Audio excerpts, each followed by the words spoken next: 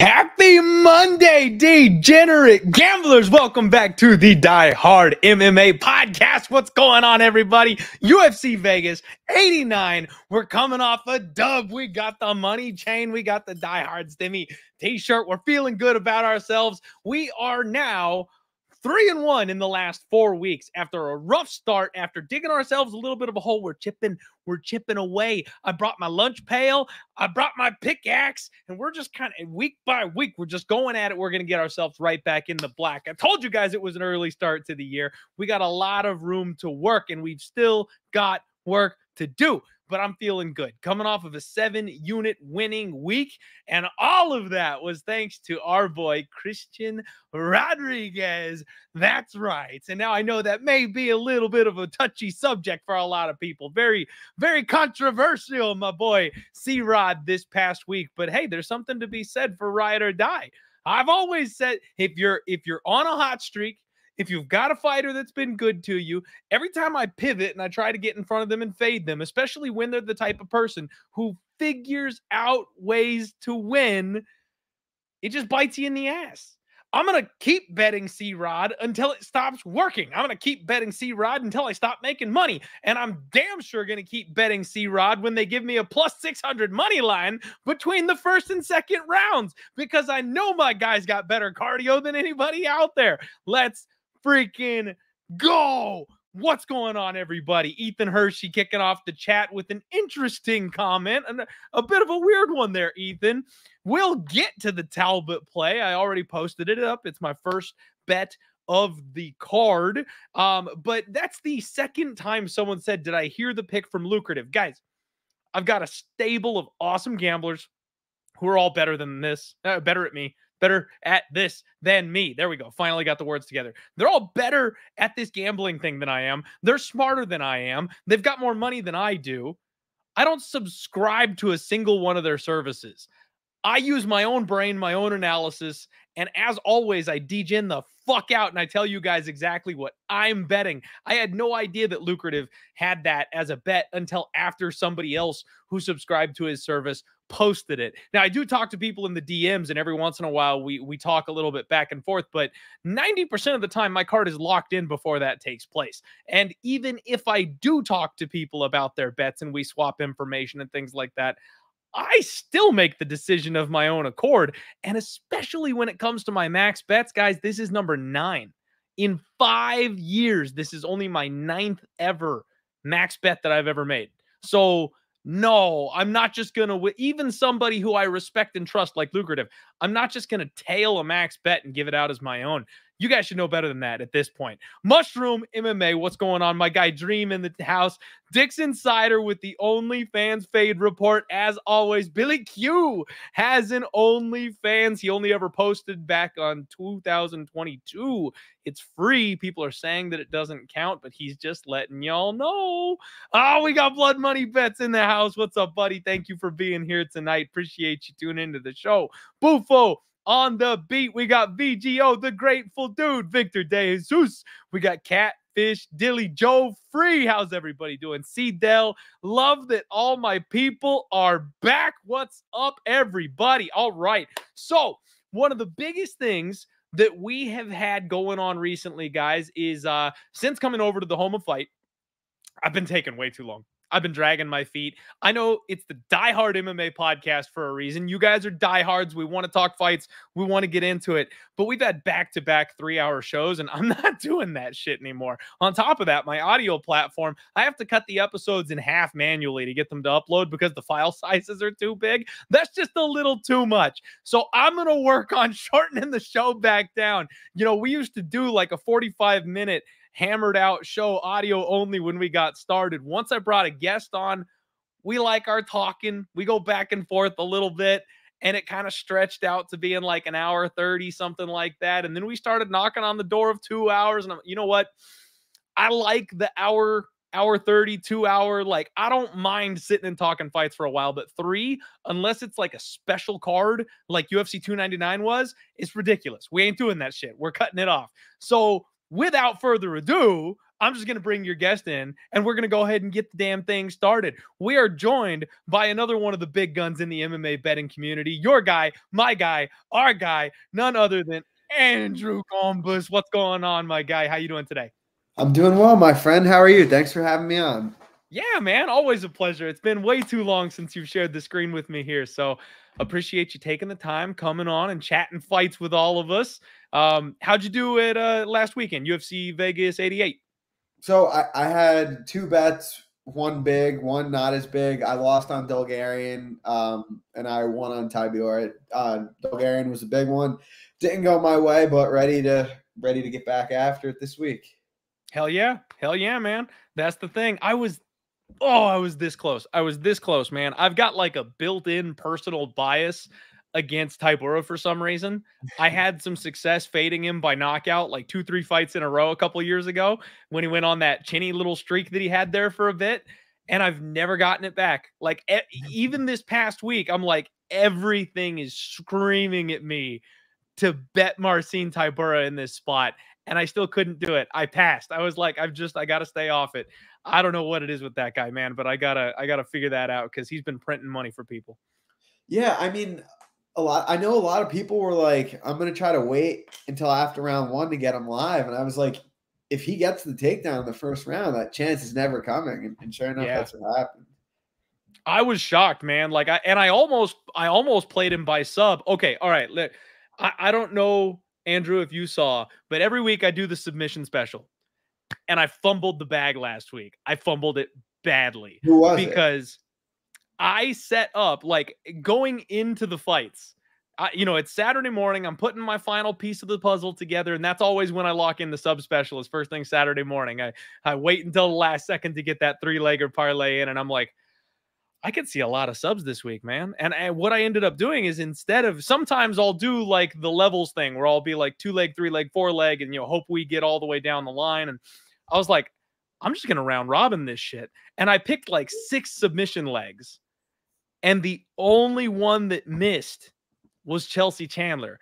But I didn't play the round robin, and I anchored the sub special parlay on Chelsea Chandler. And the last cut, it was either Macy Chiasson or Chelsea Chandler, and I went with Chelsea Chandler. I had a 95-1, like just on a silver platter, man, and I picked the wrong final leg, and I didn't do the round robin.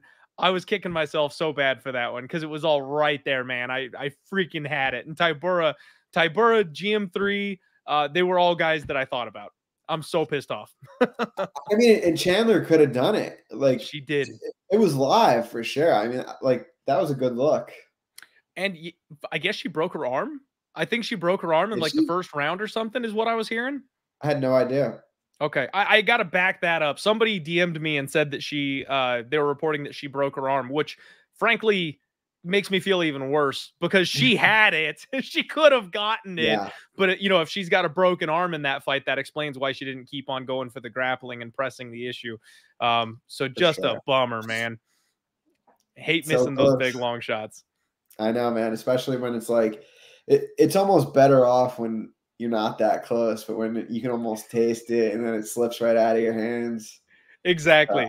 Exactly. It's like if she got KO'd in round 1 stiff, I'd be like, we were close. But like the fact that I missed 1, I missed 2, just my own decision making, and then she had it, and didn't get it. It was just max pain, man. Absolutely max pain. Yeah. All right. So you guys can all have fun laughing at my torture for that one, but let's go ahead and get into these fights, man. UFC Vegas 89, a fresh dumpster fire for us to jump into this week. These fights, man, they're going to be interesting to say the least. Mohammed Usman comes back here against Mick Parkin, and I've had a bit of a sordid past here with these guys. Mohammed Usman is a guy that I know you have made some money on, but I have very much been in the camp of I just do not believe in this guy. Like, feel like he's riding the last name a little bit, riding the coattails a little bit. But the fact is, he's a decent wrestler, and he's got heavyweight power on him. His boxing isn't bad. So, like, I feel like I've been maybe a little bit harsh on Usman going into this whole thing. His last couple fights, I haven't really given him the credit that he deserves. He's 34 years old, though. He is all muscle. And something I think I'm going to mention a lot this week, man, we are seeing the effects of USADA no longer being involved in the UFC. And I think someone built like Mohammed Usman may be a beneficiary of that kind of a situation here. Mick Parkin, 8-0, still undefeated. I actually doubted him in his last fight, man. He's 2-0 in the UFC. I banked on him hard, cashed big on him in his UFC debut, and then kind of felt like, you know, that recency bias swing when somebody comes in a little under the radar and they have a big win and then everybody's on them the next time out. I'm like, that may be a little too much love for Mick here, but he got the damn thing done. He's a big, strong dude, good cage grappler. He likes to bully people up against the fence and just kind of hang on you and drag you down to the floor. He trains with a good gym, a good team, heavy on top position, does a real good job of chain grappling for a big guy like that. He's going to be 2 inches taller than Usman, and I'm having a tough time with this fight, man. I really am, because like I said, newfound respect for Mohammed Usman. Doubted Mick Parkin in his last fight, so I don't have a great confident feel on either. Now here they are matched up. I think I've got to pick Mick Parkin. Overall, I feel like he's got the more well-rounded MMA game. But the way these guys both like to cage push and sloppy wrestle, I feel like we're in for just kind of your classic heavyweights leaning on the cage type of affair here between these two guys, man. What are you doing here with this first fight of the night? Yeah, I agree with you in the sense I do think it's going to be a close fight. I do slightly favor Usman, though. I'm picking him to win. I just think you were right that I did bet him against Tafa before, but I also bet Collier against him. And I thought that was an impressive performance. I mean, Collier, going into that, I was like, he's got the volume, he's got the leg kicks. But Usman, you know, he showed me something there. And Parkin on the flip side, I don't think Machado is UFC caliber. And it definitely wasn't an easy fight for Parkin. I think it's going to, like you said, a lot of cage press. I think Usman's a little bit more athletic, a little bit more explosive. I can't really see Parkin out grappling him like he did to Machado, and you know, on the feet that was a pretty ugly look for him. Neither very good technically. Like Usman kind of just more relies on physicality, but I think I edge him here because of that. So yeah, I'll pick him to get it done. Usman? Yeah. Okay. All right. Yeah. So man, head to head on this first fight of the night, both not overly confident here in this take. Yeah, man, I could really see this one going either way. This could be just kind of your greasy heavyweight split decision type of thing where I could see it being low volume. I could see it being a lot of hugging. I could see it being very sweaty. But at the end of the day, if one of these guys has the power to shut the lights off with a single bomb, it's probably Usman. So don't hate it. Well, yeah, remember that his first fight in the UFC wasn't going great for him, and he just landed that shot. When you're built like that, when you have that much power and explosiveness, sometimes all it takes is one, even if it's not the prettiest technique. Absolutely. No, absolutely. If anybody's got the nuclear option in this fight, it's going to be Mohammed Usman. All right, everybody. Next fight up, we're going to go ahead and talk about Igor Severino. He's taking on Andre Lima. A very, very interesting fight that I had to do some legwork on here, man. This whole card, we've got a whole bunch of newcomers to the UFC. We've got a whole bunch of Contender Series debutantes. And I know there's a bunch of people out there that do heavy, heavy research on the Dana White's Contender Series cards.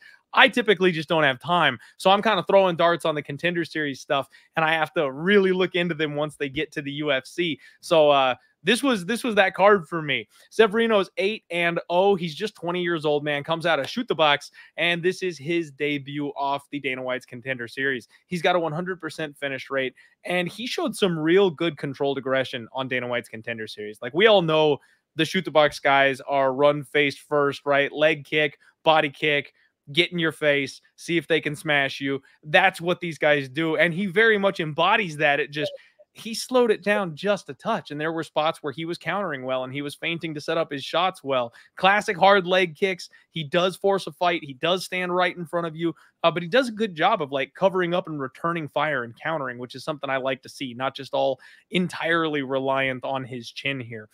He's willing to get hit to return a harder shot himself, though, and that's just very much Shoot the Box. Quick hands, nasty hooks, great killer instinct. The one thing I worried about just a little bit is like on his Dana White's Contender Series spot, he almost gassed himself out looking for the finish. I mean, young kid, 20 years old, bright future. So that's the kind of thing you would hope he'd patch up. But he was so over aggressive looking for the kill that he had to like reset for a second. And it was a good thing his opponent needed a second to recover also, because somebody else with maybe a little bit more experience would have exposed him there. Severino will have a 2-inch reach advantage over Lima. Lima is similarly undefeated, 7-0, 25 years old. So he's 5 years older, and he's also making his UFC debut off the Contender Series. Some Brazil on Brazil action here. This guy stands extremely tall, I noticed, man. He's got that like upright Irish boxer style striking. Just kind of stalks his opponents down, walks his way into range without really doing much. He does a real good job of feinting and then countering once he gets his opponents to kind of open up. He's got that stabbing teep kick to the body that he really likes. Big step in elbows, I noticed. He missed a couple of them on Contender Series, but those things are nasty. If he lands one of those, I think it'll do some serious damage. Chopping leg kicks, and you know what? He checks leg kicks really well. It's interesting because both these guys are going to be aggressive. Severino is more offense and Lima is more defense. It's kind of the way I've figured these two out based on the tape. And I'm having a real hard time again with this one because I want to see these guys in action. Andre Lima is a -180 favorite. Severino is a +150 underdog here in this spot. And I kind of tend to lean Lima. I know he's a favorite, and especially with double debutantes off Dana White's Contender Series, I'm not going to lay this type of number unless I'm absolutely convinced in somebody, unless I've got a real good read on somebody. I'm fairly confident, and I don't have that here in this spot. So I am going to pick the favorite, Lima, to go ahead and win just by being able to probably land the cleaner shots and counter better than his opponent. He'll have the bigger moments, I feel like, if he's able to land cleanly once he kind of, avoids a shot, rolls and counters, that kind of thing. But this fight could be very close and competitive. And if you want to sell me on Severino, I'm all ears, man. What do you think of the second fight? Yeah, I still have to do some grunt work on this fight, but just, looking at their records, one thing I noticed like right off the bat is, a lot of these Contender Series guys, they come into the Contender Series, they've been fighting guys that are 0-0, 2-1, 3-3.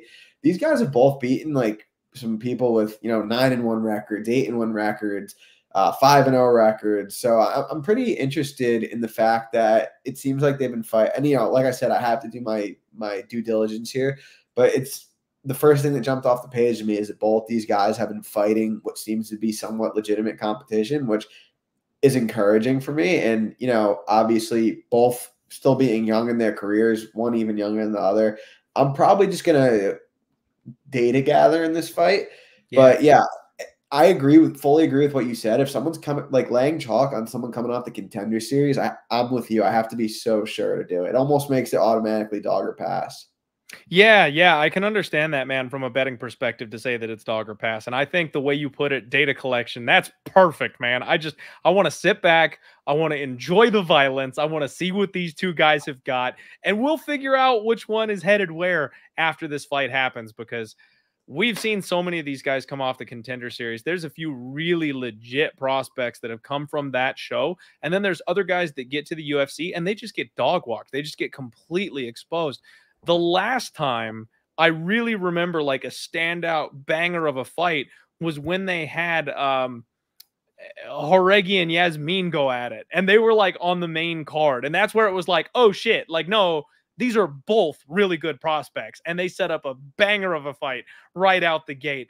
with this one being so low on the card, I'm not entirely sure it's that, but I could see it being that. So definitely just going to kind of sit back, watch, enjoy, and see where this one goes, because this should be a fun fight. Hell of a fight. Maybe some violence. Maybe an under is in order in this not co-main event. Geez, second fight of the night. I don't see a total out just yet. Have you looked at that at all? Let me look right now. Yeah, I got to get Bet Online opened up here to see what the numbers are offshore. It looks like 1.5 is juiced to the over. Okay. All right. Yep. I was hoping they slipped up and gave me a 2.5. What doesn't go is -155. That's not bad. Under 2.5 would probably be like -130. Yeah, that's not bad at all. Doesn't go at -155. That could have my attention. All right, everybody. It is a Monday night, best night of the week, and we've already got over 100 live viewers. I'm joined by my guy, Andrew Gombas, to break down this card. This is the home of fight. Do me a favor, subscribe if you haven't, please, and just hit the like button for me if you're hanging out here talking fights. We appreciate you. Happy to have you here this evening. Next fight up, we've got Montserrat Rendon. She's taking on Darya Zheleznyakova? Okay, I'm done. Darya, we're just going to stick with Darya. I need to do some work on that one. I need John Anik. You got to tell me how to pronounce that last name.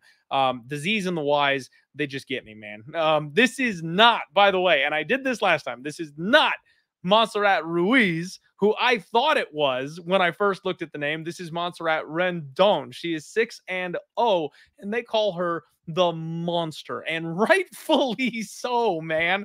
Montserrat Rendon is huge. She's 35 years old. She just had a birthday, just turned 35, but she's massive, man. You look at her Tapology picture, and she's got like abs popping out of her tank top shirt. She's wearing like the camo pants. She looks like she could be like the female assassin in a G.I. Joe movie. This chick looks absolutely beastly, and she doesn't have enough experience to back that up, in my opinion.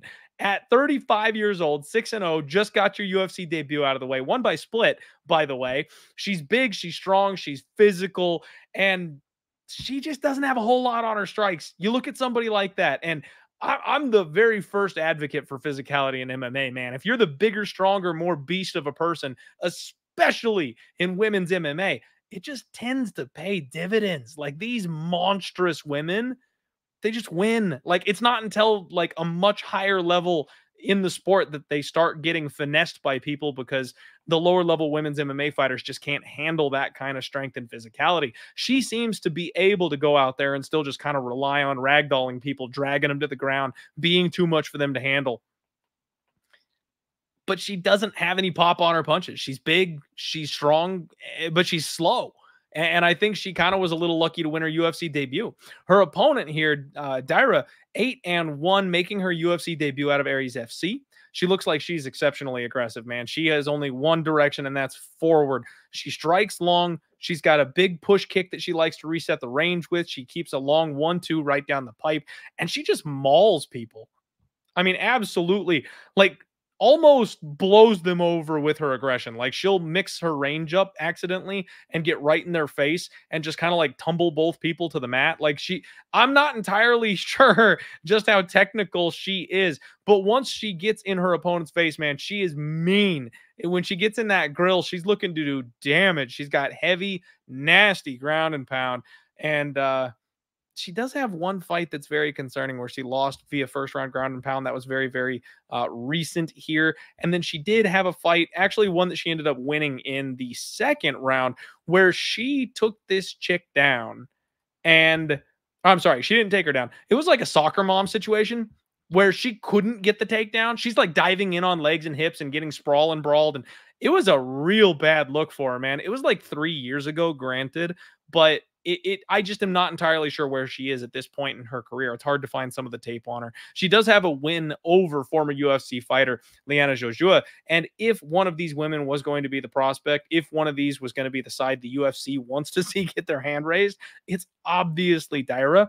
She's a -175 favorite. Rendon is +145. And this is another one where I just do not feel strongly. I feel like Darya is being put in a situation where she should be able to win, but Rendon's physicality and toughness is going to absolutely factor here based on what I've seen on tape. So unless Darya's made some like big improvements in her offensive grappling game, she might have a hard time getting on top of this chick. And if that's the case, we're in for a close competitive fight. I don't like it. What's your read here on this lady's MMA fight, man?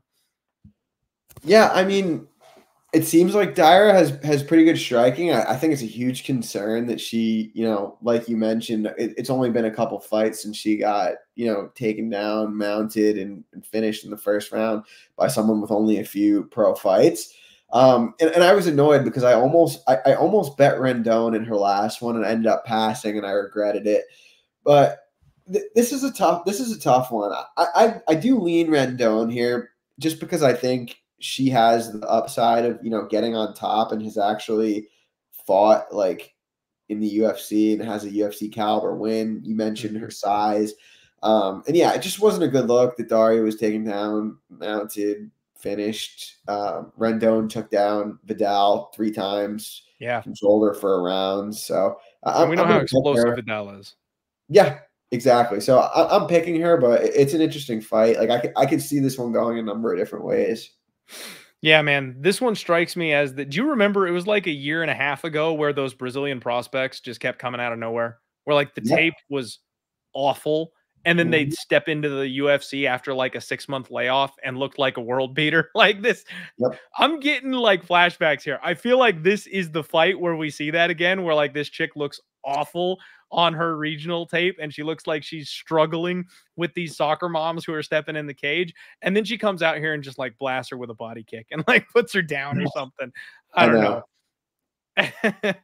Obviously no bettable information there, like no real concrete to back that up, but I just have a bad feeling about that. Like Rendon wins a greasy split decision in her last fight. I think some people might end up on that side and feel bad about it. So I'm passing, man. This is, I hate to say it, guys. I loved last week's card for betting. There was lots of really bettable fights on last week's card. We talked about all of them.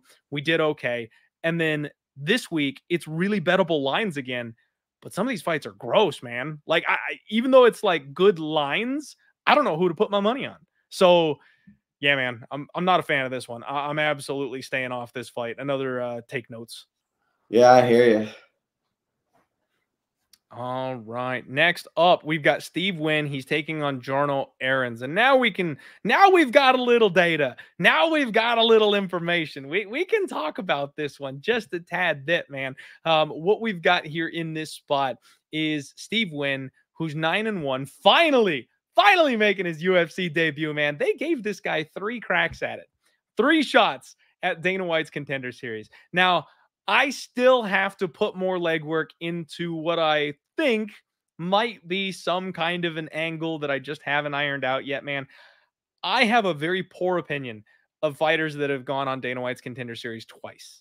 If they need that second effort to get signed by the UFC, unless it's a Bo Nickel, unless it's somebody who needs the experience because they're too young, but they're going to be a stud, they're going to be a superstar, something like that. They don't count. The guys who actually get on the Contender Series and struggle, they win a decision, it's not impressive enough, yada, yada, they get another shot, and they still don't, get signed until that second attempt. This guy took 3 times, and I just don't think they're cut out for it. I think those are the guys that are going to struggle in the UFC, and the fact that it took him 3 shots to get into the UFC on Dana White's Contender Series, I personally just already am biased against Steve Nguyen. He's fighting out of Fortis MMA. He does have nice rangy footwork. I will admit that. He keeps a high shell. He explodes in with a long jab. He works really well behind that jab. That is something that I like to see. And he invests in those calf kicks. He's got very accurate hands, and he did put that on display in his last fight on Dana White's Contender Series. The thing is, they were talking on the Contender Series episode, Bisping and them, they're going off about how he needed to come out with a killer instinct. He needed to come out and really show something, show he's got that killer, that finishing instinct, go out there and get a big win. And man, the ref stepped in to like save the guy he was fighting. It wasn't even like he did anything to like stand out or put the guy down. AJ Cunningham was just kind of plodding his way forward and eating damage the way he does in every single fight he's ever had. I mean, he just made his UFC debut against Ludovic Klein, and he's the guy that got knocked out in the first round because he just walks forward. Now, on the regional scene, when you're fighting guys who are 8-10 and 6-4, that is probably going to work fine because those guys are terrible and they can't overcome your stupid level of durability. But against anybody who's half decent, they're just going to piece you up. And that's what was happening in this spot. Steve Nguyen didn't, in my opinion, didn't earn that knockout, man. I feel like he was almost gifted that knockout by the official. Now, don't get me wrong. Cunningham his face was busted up pretty good, but so was Steve Nguyen's. Like, it's not like that wasn't a clean performance. He took a decent amount of damage in that fight as well. Long story short, I'm not impressed. I'm not impressed with Steve Nguyen. Jarno Errens, 13-5-1. He's on an 0-2 UFC run. He landed roughly 20 to 30 significant strikes. 20 and 30 significant strikes in his first 2 UFC fights. He does a good job of like dancing around. I like his footwork and his movement and stuff like that. But man, he just doesn't throw enough, man. Like, that's the big problem with him. He has zero ability to grapple. He gives up his back every time they get into some kind of a grappling exchange. He got absolutely dominated by William Gomi, and that's a spot that, you know, I'm again another guy that I'm just kind of lukewarm on is Gomi. He wasn't hardly able to touch Sungwoo Choi. That was straight up embarrassing. Like, he was throwing like spinning back fists and flying knees just to get into range with Choi. He literally had, now I'm no Muay Thai expert, right? Like, I've only ever hit a punching bag in my life, so I'm not trying to shit on the guy, but he didn't have the ability to close the distance to get to Sungwoo Choi. He couldn't touch him with his footwork and his movement. So he resorted to low percentage strikes like spinning shit and flying knees just to get close to him. Big red flag, man. I couldn't in my lifetime ever put my hard-earned money on Jarno Errens after seeing that last fight. I think this is a setup spot for Steve Nguyen. He's minus 190 at this point, and that's a gross number for a guy like this. And even though this is like a Dana White's Contender Series fade spot, right, where we've got a guy with UFC experience, even losing experience, who sits as an underdog to the debuting fighter, Jarno Errens is the kind of guy who's going to go 0-4 in the UFC, and they'll say, thanks for boosting a couple resumes, kid, and kick him to the curb after he's done there. He's not the kind of guy I'm looking to fade anybody, really, with. I just don't think Jarno Errens is going to be able to get by the jab of Steve Nguyen. Picking Steve Nguyen for this one, man. What do you think? Yeah, I agree with everything you said. I faded Errens in his last one. I'm not fading him here, but I am picking Nguyen to get it done. I just think he's better technically, and I quite frankly don't think Errens is UFC caliber. I'm not even really convinced that Nguyen is either, but I just think he's the better fighter. I think he's better technically, more tools, like just a more sharpened skill set.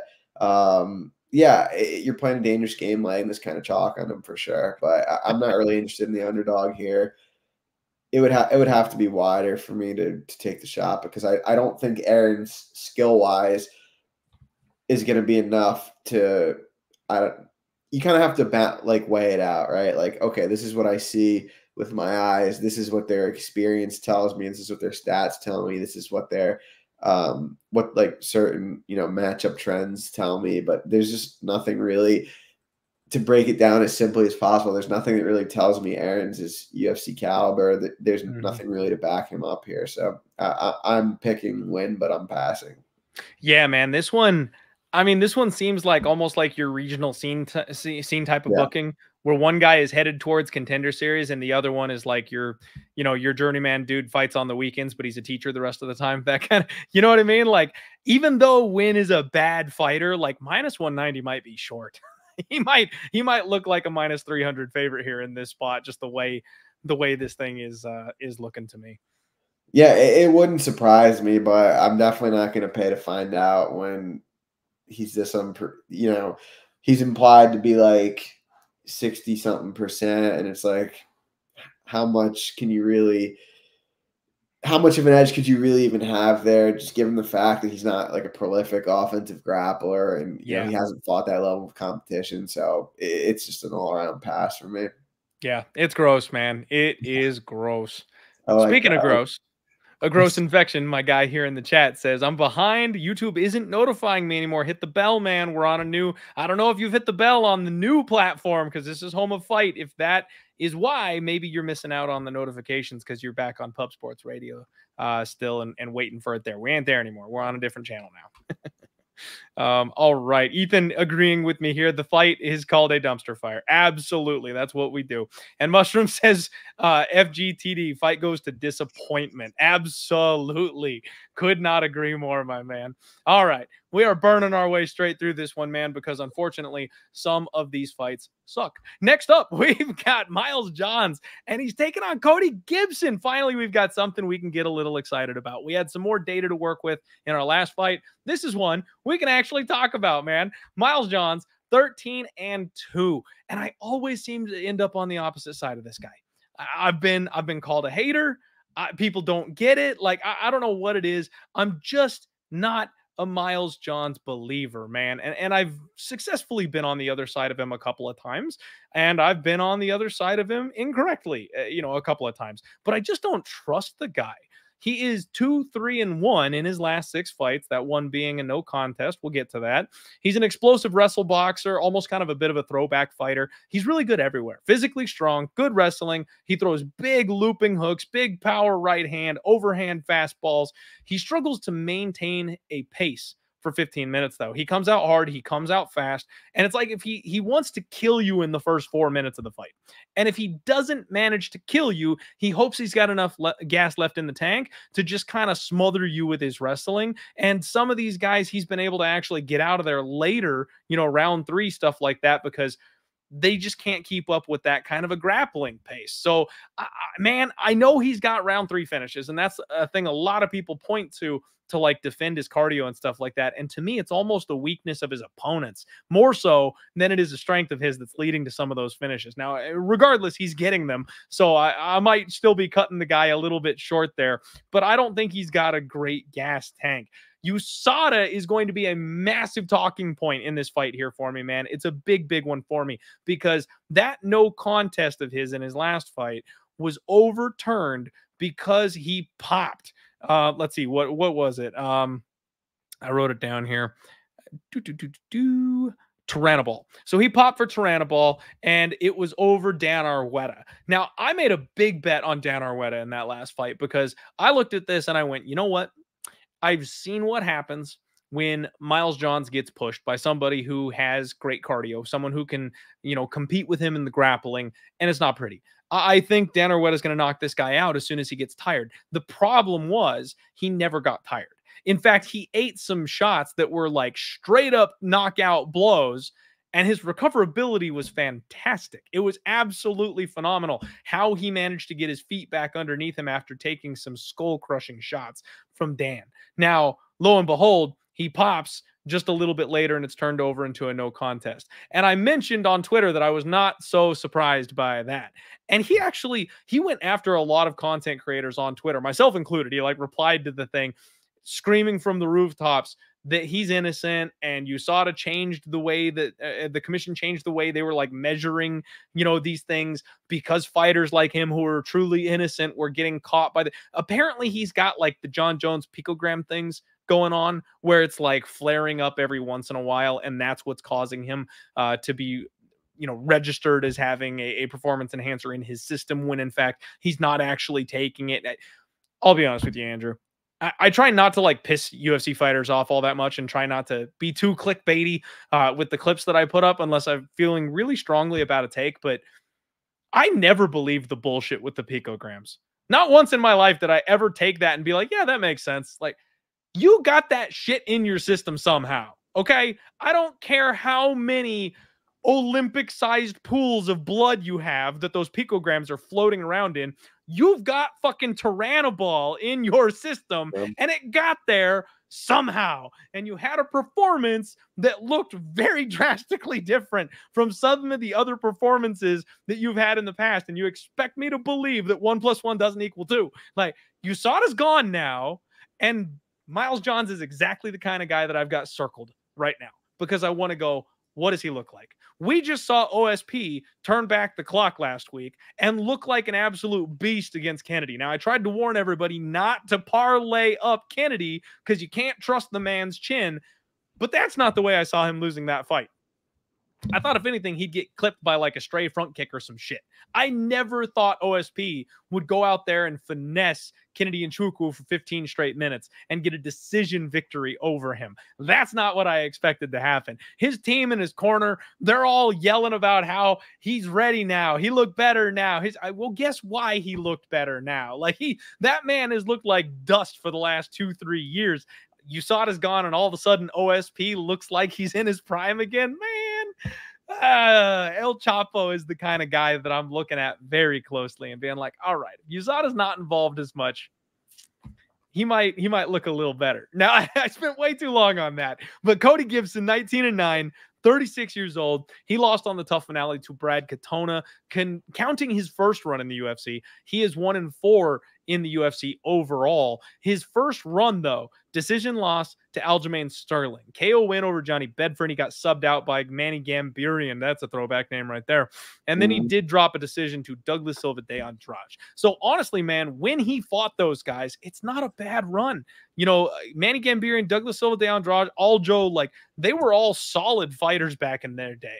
So it's not a shame to have lost to a bunch of those guys. Cody Gibson's got a big frame, lots of forward pressure, very heavy on his feet. He strikes long and he hits hard. He's just a little stiff for me, though. It seems like he doesn't have the ability to like move or counter or evade. He ducks his head in bad when he's coming forward. Man, I hate to say it. Even though he's got a 5-inch reach in this spot, I think Cody Gibson's going to be a sitting duck. He's just such a marauder. He's so heavy on his feet. He couldn't find Brad Katona in there. The athleticism and speed difference, the footwork, it had him unable to really catch the guy. And I think Miles Johns can do a lot of that in this spot. And I think Miles Johns hits a hell of a lot harder than Brad Katona does. On top of that, we've seen him with those knees up the middle. We've seen him with that absolutely like soul-snatching uppercut. The way Cody Gibson dips his head, I think Miles Johns is going to knock him out. You want to hear a funny story just in regard to the whole picograms thing and how everyone has these excuses? You'll get a kick out of this. There's a kid in college wrestling. I won't mention his name, but a few years ago, he popped for something, and his excuse was that he went into the fridge and accidentally drank his dad's protein shake. So he blamed his dad, who like isn't a competitive athlete, and said that he took a sip of his dad's protein drink without realizing. Dad's juicing for fun, huh? Yeah, I always find that kind of stuff funny too. But in regard to this fight, it's a pretty good. You know, we talked about some fights, and it's like, this one I think should be fun. You know, like regardless of outcome. Gibson was just in a firefight with Katona. They both put up a ton of volume. I think they landed like combined 300-something strikes. Miles Johns, I bet him as an underdog in his last one. It's a good fight. It's a close fight. I see some advantages, like some different types of advantages for both of these guys from like a macro level. I think Gibson is, you know, noticeably bigger. He's longer. Yeah. Miles Johns is pretty significantly younger than Gibson. They both have meaningful experience. I just see it kind of being a good fight. Both guys pretty well-rounded. I kind of lean Gibson. I like his size. I think if he gets on top, he probably has a better shot at controlling Johns on the mat. I like his body triangle. Obviously, we didn't see it. It could end up being a war like his last fight, but I'm going to pick him to get it done here. But Johns is a guy that I've backed in the past. I think he's tough. I think he's well-rounded, but I'm going to go Gibson on this one. Okay.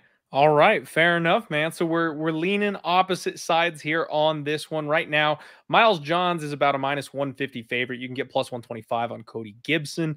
And I actually wouldn't hate a violence look on this one, man. Under 2.5, +145. Like I mentioned, I think Gibson's going to be there to get hit and potentially knock Miles Johns out. And we have seen Miles Johns finished a couple of different times, once by KO, once by sub. And as I mentioned previously, I think Dan Argueta should have probably knocked him out in that last fight if all things were fair and true. Cody is a pretty solid finisher himself, man. He's got 7 KO wins and 4 by sub. So I definitely think there's finishing upside on both sides of this fight. and it should just be a banger. I'm with you. I don't. You're not going to catch me betting on Miles Johnson in this type of a spot, especially after all the shit that I've talked about him. So I'm picking him to win. But if anything, I'm probably betting an under on this one. Cool. Yeah, I don't hate it. I like it. I like it. All right. We've got Adolfo saying I'm late, but C-Rod, that's what's up. We got my guy in here. Bro, some dad, thanks for the stimmy check. Love the new home. Love you too, homie. Appreciate you being here. I know that's not what you said, but I'm going to turn it into that. Evan saying Gibson late round props for me. And I don't mind that look whatsoever. Those will be probably pretty juicy. Pretty juicy. Let's see here. Gibson going from Davy Grant to Miles Johns is a gift. Yeah. Davy Grant. Where'd you get Davy Grant? Was that a canceled fight? Was he matched up against Davy Grant? Let me pull Tapology up real quick because I didn't realize that. He was. He was originally canceled to fight Davy Grant, who withdrew. And it looks like Miles Johnson's coming in on this one. I did not catch that. All right. Good to know. That's what the chat's for. Thank you, guys. What is up? Let's freaking go. Dixon Sider, thank you very much, my friend. Hit the like. All right. Let's get after it. Okay. So the next fight up on the docket, man, Ricardo Ramos taking on Juicy J, Juliana Rosa. And, God, he's got to fix this picture, man. Ricardo, please. You've got a mustache and a beard. You're a full-grown ass man. Update the Tapology picture. I know the fighters have to like email and ask themselves to get that shit done, but it's about time, my guy. It is definitely time to get this one updated. This is a fun fight, man.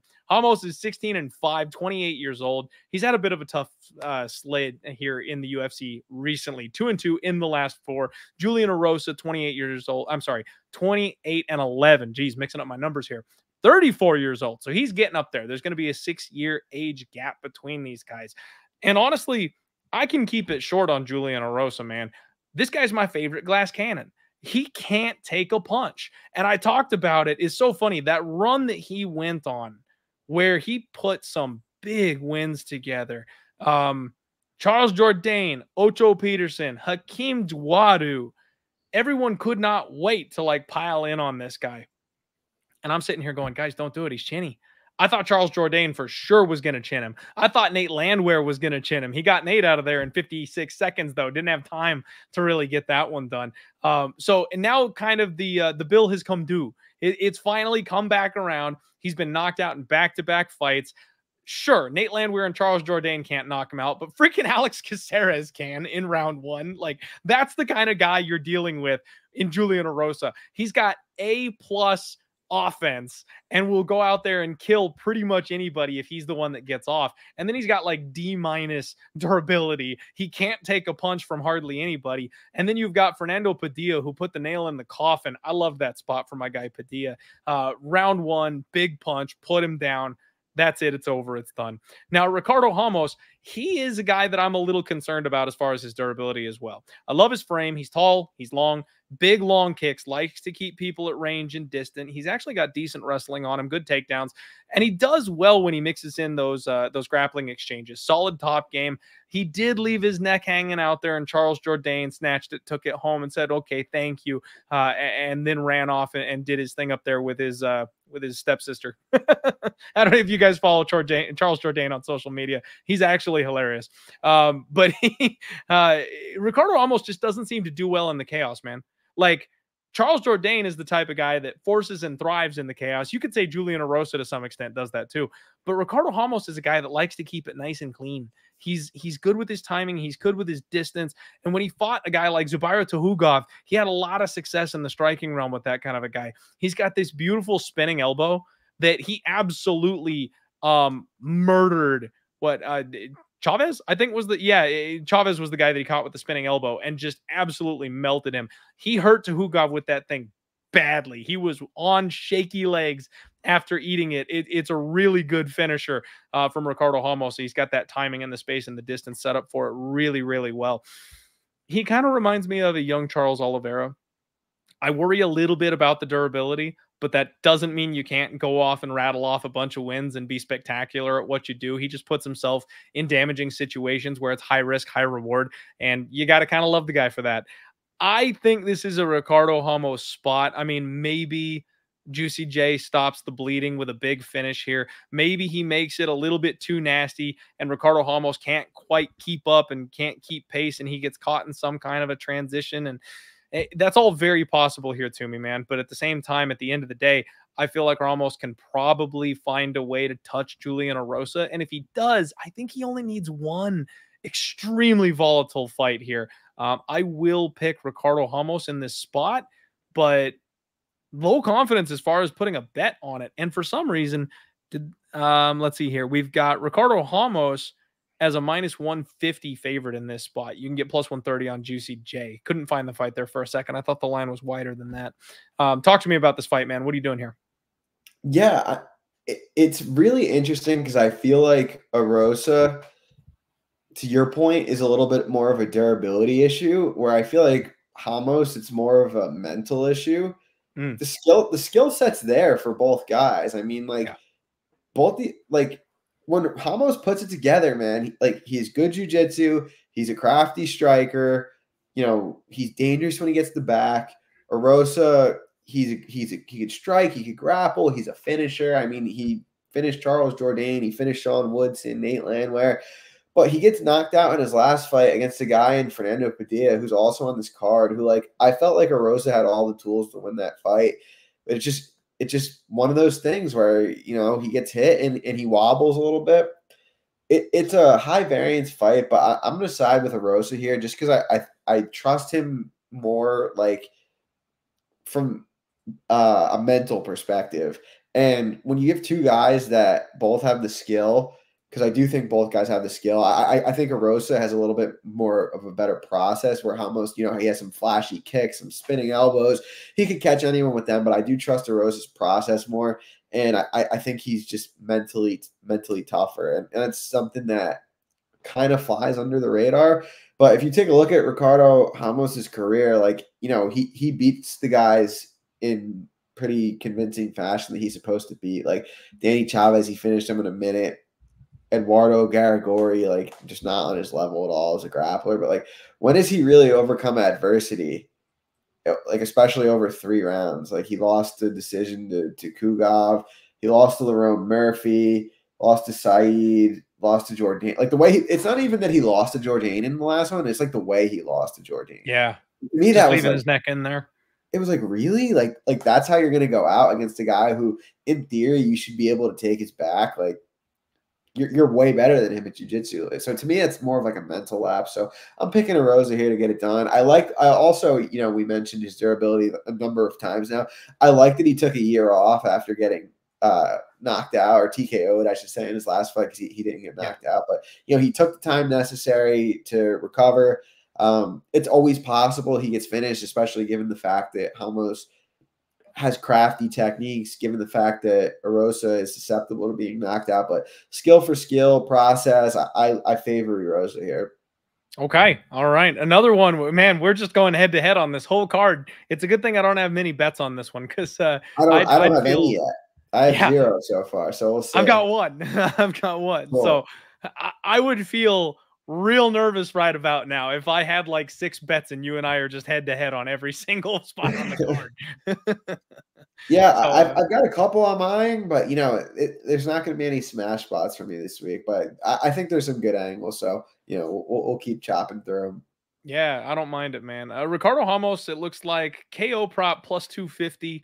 That's the kind of spot where, just kind of, you know, almost a system play against Julian Erosa, I'd be interested in maybe taking a shot at some knockout prop there in that spot. Because like you mentioned, he's not really built for war, right? He's not going to come back from a losing spot. He's either going to go out there and, you know, flash KO the guy, or he's probably going to end up getting grinded on and finished himself later in the fight. Similarly, you could look at Erosa by sub. I don't feel like Juicy J ever gets enough credit for just how good his submission game is and the way he kind of beats people into giving up.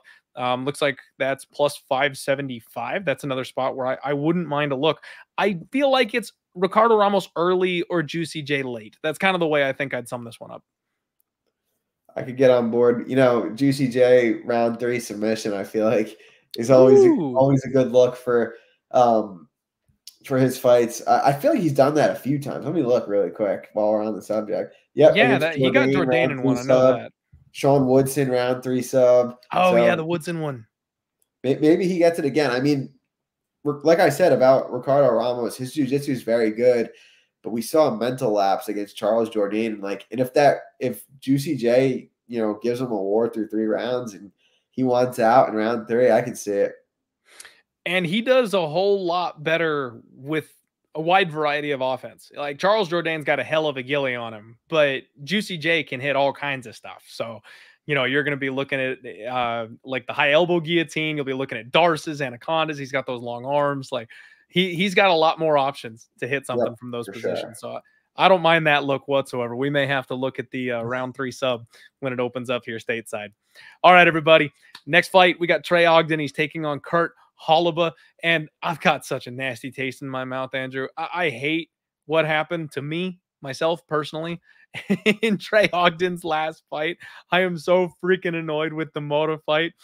Trey Ogden, 16-6. He's 34 years old, and I got robbed, man. Absolutely robbed. He was beating the brakes off of Nicholas Mota, and he went to go and tap this guy out late in round 3. Mota was dead tired. The ref thought he tapped, stepped in, stopped the fight. Early stoppage. I mean, that's one where like, you gotta feel for Mota to be like, okay, like maybe you didn't deserve a stoppage loss, but your ass was getting kicked. Like you should have lost the fight. I should have cashed my ticket, but none of that happens. And here we go again. Got to kind of hit the reset button. The thing I like about Trey Ogden is that he's extremely cerebral. He's so smart. He's very good at game planning, and he always comes correct when he gets into these spots. He's very risk adverse. That was something that I was a little frustrated by in the Bahamondes fight, because I took Bahamondes inside the distance. And what we learned is that Trey Ogden's not the type of guy to try to catch up from behind. He will not extend himself and put himself in a position to be hurt or injured trying to come back in a fight. He'll just kind of shell up and take the L and drag the fight to a decision, taking as little damage as possible. And looking for a finish, it kind of takes 2 people to get in there and trade, right? Like you can't have somebody who's just focused on defense. It's very hard to get that guy out of there, especially when they're a good fighter like Trey Ogden and not like a regional scene fighter that's just a bum. So I feel like I've got a pretty good handle on what Trey Ogden is at this point. He's got a very good and underrated grappling and submission game. People probably know about it now because of the Mota fight. That's going to be very recent in a lot of people's minds. But he's got 11 wins by submission. So he's a guy that will find that gap and then expose it, use it to his advantage, and he'll tap people out on the ground if he can. Ogden will have a 2-inch reach advantage in this spot. Kurt is 20-7. He is coming off beating my guy Austin Hubbard to claim the Ultimate Fighter Championship at UFC 292.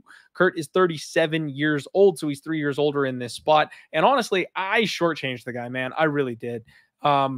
He had a pretty interesting run on the Ultimate Fighter where I just straight up didn't believe. Like, Jason Knight is a Diaz bro. He's a guy a lot of people like. He's a fun fighter. There's some kind of hype around him because he gets in there and brawls, and he's just not good. He's just never been good. And I don't have a good opinion of him. So the fact that Kurt Holobaugh had his career best fight against Jason Knight, I just kind of went, psh. Of course he did. Why wouldn't he? Of course he's going to kick Jason Knight's ass. He should. So I didn't really expect much of him coming into the Austin Hubbard fight. And he did fantastically, man. Austin Hubbard came out and did exactly what I thought he would in round 1. Everything looked like it was smooth sailing. And then Holobaugh just refused to fuck off. And he came out and beat the brakes off of Hubbard like he stole something in the second round and got a finish. I mean, beautiful roll off of his back to hit that triangle choke. I like this guy's combos. He's big. He's surprisingly fast for his size. He's got a good jab on him, solid power, solid cardio as well. And, kind of notable by these round 2, round 3 finishes. He looked career best at 37 years old, and he took on a young guy who's a bit of a cardio machine in his last fight doing it. So I have newfound respect for Kurt Holobaugh coming into this fight. Now, that said, I still think I'm higher on Trey Ogden, and I think I'm higher on Trey Ogden's brain more so. This, to me, is like, this is chess versus checkers, right? I think Kurt Holobaugh is going to have the more finishing upside. He's going to be the bruiser. He's going to be physically stronger. He's probably going to hit harder, but Ogden's going to be the guy with the better game plan. Ogden's going to be the guy that studies more and finds the weaknesses and fights behind the jab. And because of that, I do lean towards Trey Ogden. It's probably a decision. But I think over, and I think the short price on Ogden, I'm actually tempted on. Minus 148 is what I'm seeing on Trey Ogden, the dog, Kurt Hollaba, plus 125. And yeah, I would look to go back to it with Trey, even after the way that last fight ended. What about you, man? Yeah, you got robbed for sure, man. That sucked. I had nothing on it, but it was like the fight was over. It was done. It was an easy fight. I shouldn't say an easy fight. It was a clear fight. Ogden well on his way, but it just didn't work out. And those are the ones you never get back, man. I know, and it's unfortunate for sure. In this matchup, this is an interesting one. I feel like Hollowball is kind of a tough matchup for Ogden. I like you, I have respect for Austin Hubbard. I think he's he's a decent fighter, Getting a win over him, I think, is solid for Hollowball. He's tough to grapple. He's pretty well rounded. He's just all around tough. Ogden, he's another one of those guys. I feel like the market's riding a little high on him right now. He had the good performance over Mata, who he's just better than. He's a better grappler than. The Bahamondes fight, it was kind of just really one thing happened that fight. Bahamondes just kicked his leg and kicked his leg and kicked his leg, and there was really nothing he could do. The Zellhuber fight still makes me laugh to this day. Zellhuber just still never left the locker room for that fight. I kind of feel like that was an anomaly. Mm-hmm. Then the Levitt fight drives me absolutely bonkers because I bet him against Jordan Levitt.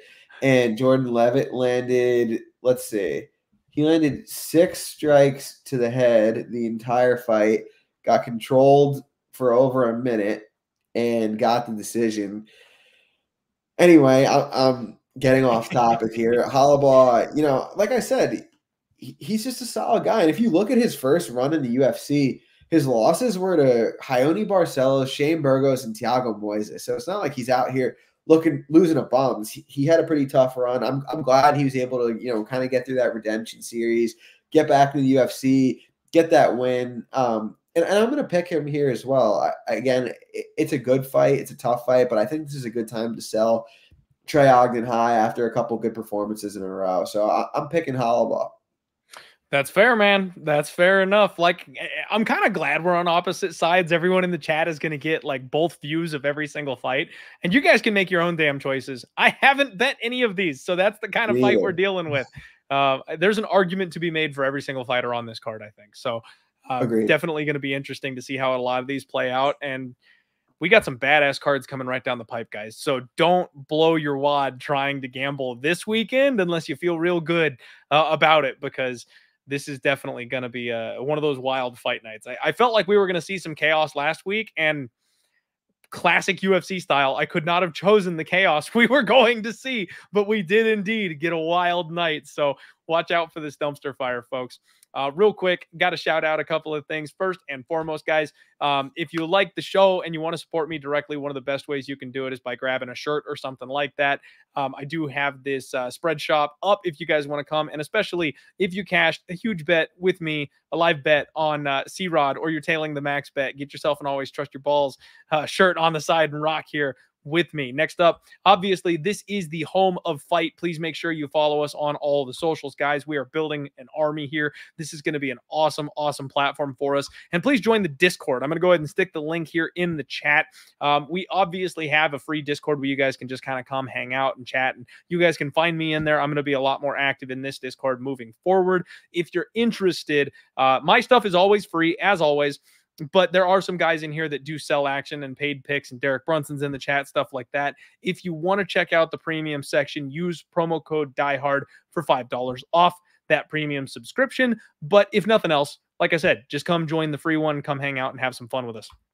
Next up is Spectation Sports, regional scene MMA, Maverick MMA 27, and All In Combat coming up this month. These are the shows where you're going to learn about the fighters that are going to be on Dana White's Contender Series. If you're not getting enough MMA action in your life, check out Spectation Sports. There's something almost every single weekend, and promo code DieHard is going to get you 20% off on Spectation Sports as well. Oh man. All right. They're telling me the Discord link is invalid. I do apologize, guys. I will hit up the people, the powers that be, and I'll make sure to go ahead and get a new Discord link for you guys. I do apologize for that.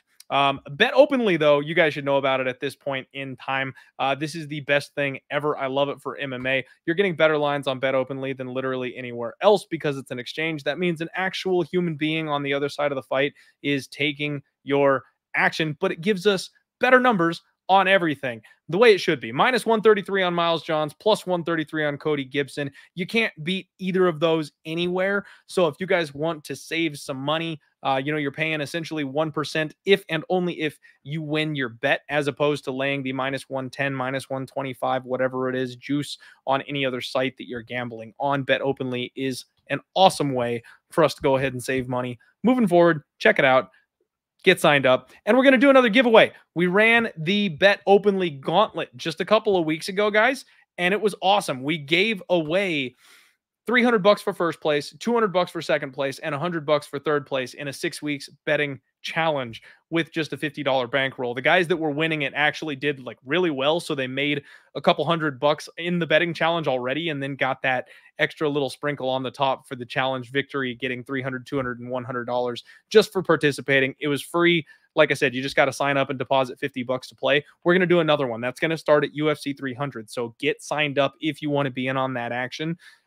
Think of it as signing up for $50 and you've got a shot at winning $300 just for competing in the challenge. It was fun. So make sure you get that taken care of, and I'll run that on Twitter as usual. Let's see here. Steph says it's invalid since last episode. Okay. I'm going to talk to the guys. I will make sure to go ahead and get that, and we'll get you signed up. No problem. Jay asking if I have a shirt that says I'm an egghead simp that wins 1 out of every 5 cars. I'll buy that. Great idea. I'll jump on Fiverr. I'll get somebody to design it, and we'll go ahead and get that shirt for you, Jay. Thank you very much for supporting the show, and thanks for watching. All right, guys, we're going to go ahead and move on to the next fight of the night. We've got Luis Puencello. How do you say that, Andrew? Do you know how to say this guy's name? I would guess Pajuelo, but I'm probably not the best guy to ask. Somebody in the chat type out like the phonics for this so I can correct that. And he's taking on my guy, Fernando Padilla. We talked about Fernando Padilla very briefly just a minute ago, and I like this kid, man. I'm going to start with the Fernando Padilla side on this one just because I'm a fan. Like I mentioned, called the KO, over Juicy J. He's 15-5, 27 years old, and I was just so disappointed in his last fight. I mean, I'm like all in on this kid. I really like him. I love his frame. I love his build. I like the way he fights. He's a little too low volume at this stage for me, unfortunately. But he's got good, solid power. He's got good boxing. He's got decent range control. I really thought he was just going to kind of run through Kyle the Monster Nelson. And now Nelson is a guy that I've kind of circled as being a bit of a fade, right? Like we don't necessarily want to bank on him, but he's had a bit of a career resurgence. We've kind of sold him a little short as well. He's come through as a decent sized underdog in a couple of spots. Kyle just kind of figured Padilla out in that last fight and managed to outland him by like about 10 significant strikes. So it was a good fight. It was a close fight. Padilla looked like he was hurting him early and then just wasn't able to keep it up. Love the hand accuracy, love the speed, love the forward pressure, and just kind of cooks guys over the course of the fight. One thing I really like is the way he switches ranges, and he can kind of switch into elbows once he gets in close. He's always touching up his opponents. I have to shout out Brandon Olivas, guest friend of the show, comes on every now and again. He actually called that fight being more of a pick'em, and I was ready to throw Padilla in a parlay at minus 250. He got the cash on Kyle the Monster Nelson, so shout out to Brandon. We'll have him back on the show soon enough. Padilla's going to have a 7-inch reach advantage here in this spot. His opponent, Luis, 8-1, just 29 years old, and he's making his debut off Dana White's Contender Series. You guys have heard me say that a couple different times tonight. We talked about that. Really nasty leg kicks here on Luis. Honestly, he was not setting those things up. He was getting countered horrifically. Big power shots coming his way because he was just throwing these naked leg kicks. But it seems like he thrives in a firefight. He's one of these guys that wants to absorb what you're throwing at him, come back and answer with big power shots. Good work ripping body shots. He really goes to the body and the legs, and he invests in the damage to the lower body and then sets stuff up on top. Good urgency to get up when he gets taken down. He knows he needs to be on the feet striking. And honestly, man, on Dana White's Contender Series, Robbie Ring is a guy that I've been looking forward to. I thought Robbie Ring was going to be the shit. I thought Robbie Ring was going to be a guy that we would really enjoy in the UFC. And he looked good for the first couple of minutes and then just got melted by this guy. It was pretty incredible to watch the way that he just kind of took over. He's a hammer. He gets in there and he wants to throw down. And I don't know that this is the guy you want to do that against. I still am on the Padilla train. My stock on him has dropped just a little bit because of that last performance against Kyle Nelson. And I think Lewis is the kind of guy who's going to bring the fight to Padilla, and he's hittable in a way that, you know, Kyle wasn't, where he'll be able to land the kill shots that he wants to. I do think Padilla gets back on track in this spot. I think Padilla probably finds his way to a KO. Violence is probably a good look in this fight at some point or another. I have a hard time, the way these two guys fight, seeing it go the full 15. I mean, my guy Padilla is pretty durable, so maybe he stretches it out even in a losing effort the way he did against Kyle Nelson. But this should be a banger of a fight, man. I'm excited for this one. What are you doing here? Yeah, banger of a fight. You got Padilla, who came into the UFC, gets Juicy J, finishes him quickly, comes into his next one, looks good for about a round. And yeah, like I think you nailed it when you said Nelson figured him out. But in this matchup, he's fighting Pajuelo, who fun fights, crazy fights. You know, he's going to come forward. He's going to swing for the fences. I don't like his grappling. I don't like his defense. You know, Padilla is longer. He's fought better people. So I think he's going to get it done. But I expect fireworks in this one. I think someone's going to get finished. And I think Padilla is probably the one who's going to get it done. All right. We agreed on one. I almost feel like I got to bet it. Like the fact that we've been on opposite sides the entire night and we agree on my guy Padilla, like that may just be enough to get me to pull the trigger and bet on it, because it has yet to happen all night. That's got to be the one. I think it's going to happen more often for the main card. I have a feeling. You might be right. You might be right. We'll see what happens, though, right? Everybody do me a favor and smash that like button. Like I mentioned before, we migrated over from Pub Sports Radio to Home of Fight here. So a lot of people are still lost. You wouldn't believe the amount of like DMs I'm still getting from people that are like, bro, where'd the show go? I can't find you. It's like, guys, I say it every single episode. Go to Home of Fight. Go to the Home of Fight YouTube, for the love of God. We're right here. Next up, you got Billy Q, and he's taking on Youssef Zalal. Zalal filling in here on short notice, man. And this is, I know this is Friday show shit, but I got to bust the tinfoil hat out for this one because I don't understand this. Billy Q is an absolutely massive fan favorite. He's one of everybody's favorite fighters, right? We all love the guy. He seemed like he was putting together a bit of a title run. He's starting to finally get some contender type fights, and that didn't go all too well for one Billy Q. He's got stupid durability. He's got stupid output. I mean, like 7.7 significant strikes per minute coming from this guy, 8 KO wins, most of those coming in round 2 or round 3 because he has ungodly weaponized cardio and he just melts people. But he ran into the knee of Edson Barboza. Okay, all right, it happens.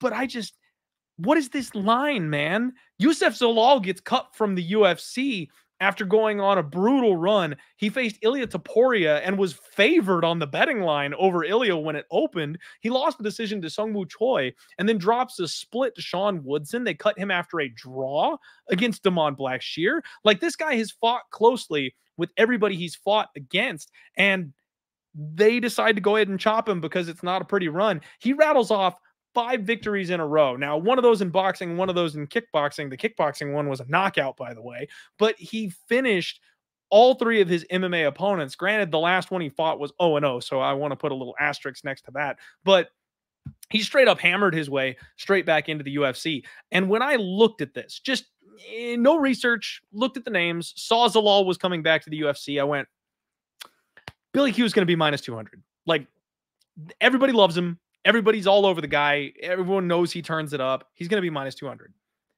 He was minus 130. And now he's been bet up to about minus 165, minus 170. This smells, man. Like, it smells like a trap to me, Andrew. It really does. I know that Youssef Zalal is a guy. I don't really rate his power. I know he's got 4 KO wins again on, these regional bums, but he's not much of a knockout threat, in my opinion. I worry about the durability of Billy Q. He's taken a lot of big shots recently, and even in his last fight, he was not responding well to the power strikes from Damon Jackson. Damon slowed down, tired out, and it turned into your classic Billy Q fight to get the win there, but he wasn't reacting well to those shots in that fight. He's got an opponent here in Zalal who's gonna not go away. Like, Zalal is very, very difficult to get out of there. No one's been able to do it yet. And his cardio checks out. He's on point. He's durable. He can grapple. He's got good back takes. Neither of these guys has good takedown defense. Both of them are floating right around that 60% mark. I kind of feel like Zalal's the side, man. Am I insane? Like, the number, the way these two set up, even with him being short notice signed off the regionals without a win in the UFC, the number being close to a pick'em, like, it just all smells so weird to me. I kind of feel like Zalal's going to squeeze this one out, and everybody and their mother is going to be on the Billy Q side and just be stuck holding the CLV trophy, because he's going to end up closing like minus 190 or something when everybody got in at minus 130, minus 140, and Zalal's just going to make everybody cry. Yeah, I've, this is a tricky fight for me because I've underestimated Billy Q a lot in the past. Like, it's so funny it's funny now, but at the time it wasn't. I was like pretty sure Alexander Hernandez was going to beat him. I bet Alexander Hernandez. I watched the fight playing out and I was like, Hernandez is beating him easily. And all of a sudden, like, things just snowballed and the fight was over. I go back and watch the fight every time I tape him and I'm like, oh yeah, like, how would Hernandez not win this? He's so much better. And then every time I watch Hernandez had him there too. It's the same result. And I'm like, how did this even happen? But yeah, Billy Q, great cardio, heart, pace, skill set. It makes up for his lack in physicality. Zalal, he's got some talent, but every time he took a step up in competition, his first stint in the UFC, it didn't go well. I give him a little bit of a pass. He's 27. He was probably like 23, 24 when he got into the UFC. No shame in the Taporia loss. Obviously, he's the champ right now. But the losses to Choi and Woodson, even though the Woodson fight could have went either way, I bet him against Blackshear. He came alive in that third round. It's one of those fights where Billy Q might not have some of those significant cardio advantages he's had in the past. But what I do think is on Billy Q's side is the fact that Zalal likes to kind of dance around on the outside at range. I think being in the small octagon, Billy Q might be able to kind of cut him off and make him – Billy Q wants to fight here and Zalal wants to fight here. And I think that because it's in the small octagon, Billy Q's going to, come forward, force a fight. So ultimately, I do favor him. The grappling exchanges are going to be interesting. I can see both guys looking for takedowns. I think we could see some good scrambles. It's a fun fight. I have nothing on it right now, but I'll pick Billy Q. It's a real fun fight, man. I mean, once again, you and I picking on opposite sides. I might actually get to a Zalal here on this one. I want to see where this line goes, though, because I know without a doubt the amount of love on the Billy Q side outweighs Zalal's. I think Jay in the chat is right. I think this line's going to get better. I think this line's going to get wider. I do believe that Zalal's going to be a bigger dog. So I'm just going to sit tight. I'm going to sit on my hands. I'm going to wait and see. I want to listen. You guys know I read way too far into the fighter interviews and like their mentality and where their head's at and all that stuff. I'm going to listen to some fighter interviews and we'll see where this goes. Because if I can get like a plus 160, plus 180 on Zalal by fight time, I probably will pull that trigger, right? At plus 120, not quite as interested in flipping a coin, but the wider this gets, the more I'm into that dog money on this. And I got to tell you, Andrew, Dixon is very sad that you don't believe in the OnlyFans fade. What, Billy Q? Anybody with an OnlyFans. Dixon is very convinced that anybody with an OnlyFans is the wrong side. And, I don't disagree. This stuff's nasty. Yeah. Oh man, it's not been good for them. I thought that Moroz was going to be the one to break it because my girl JoJo was hanging it up, and not even that could get it done for her. So there might be something. There might be something to that OnlyFans fade there, Dixon. He keeps proving himself correct. All right, man. Next up, the people's main event. We've got Payton Talbott taking on Cameron Saaiman, and I cannot wait. I can't wait to hear the keyboards going off on this one, man. I'm going to start this off easy peasy. I'm just going to lay it out there for you guys. This is max bet number 9. Your boy has 7.7 units to win 7 on Payton Talbott at -110. So before the breakdown even happens, you know exactly what side I'm on going into this. Now, we cashed what essentially was a max bet on Christian Rodriguez against Payton Talbott. I was an idiot. It was 6.5 units on C-Rod when they fought, and I should have just rounded it up to 7. So, like, it's not on the max bet record because it didn't actually hit the number 7. I'm meticulous like that. But it should have been. It should have been a max bet. It basically was a max bet. And people are upset with me that I keep being on the other side of Cameron Saaiman. A lot of people comparing this to the actually the C-Rod fight with Cameron Saaiman, where, you know, the guy with the UFC caliber experience, he's been there a couple times.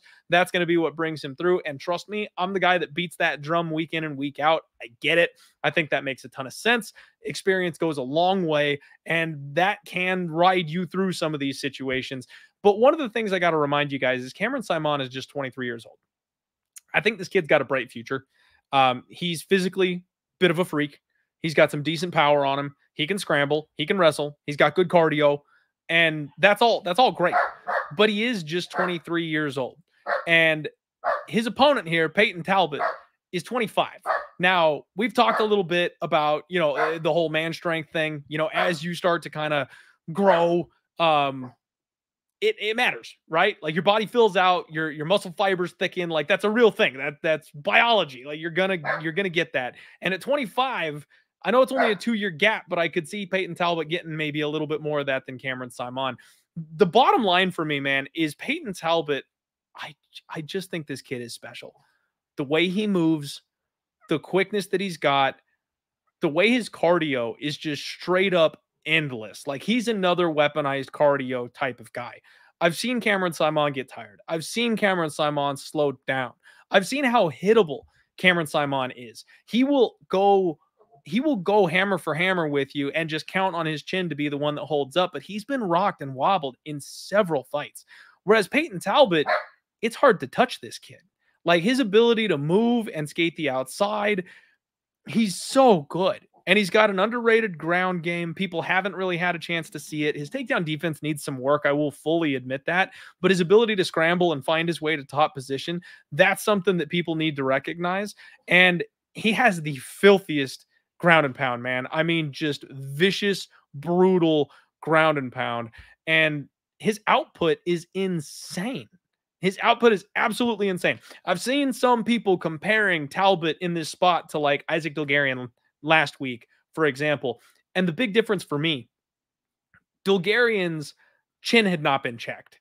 At the UFC level, Dulgarian's cardio had not been checked. In fact, in his entire career, his cardio had not been checked. There were big questions about those two items. Now, as it turns out, Dulgarian's cardio, if he makes some adjustments and doesn't go quite as hard, I think he probably can do a full 15-minute fight, and he'll look better in his next fight. His chin sure as hell checked out because he took a lot of shots that a lot of people would have quit to in that fight. His submission defense checked out because C-Rod had a lot of opportunities to finish him and couldn't quite get him out of there. Like, don't get me wrong, he got tested, but all those questions that we had, they failed in his first UFC level fight. Payton Talbott, we've seen go the full 15 minutes, and we've seen him get chin checked. We've seen him overcome adversity. So all those question marks that I had on Dulgarian, I don't have on Payton Talbott. And I think what we've seen from Cameron Saaiman is just way too much of a willingness to brawl.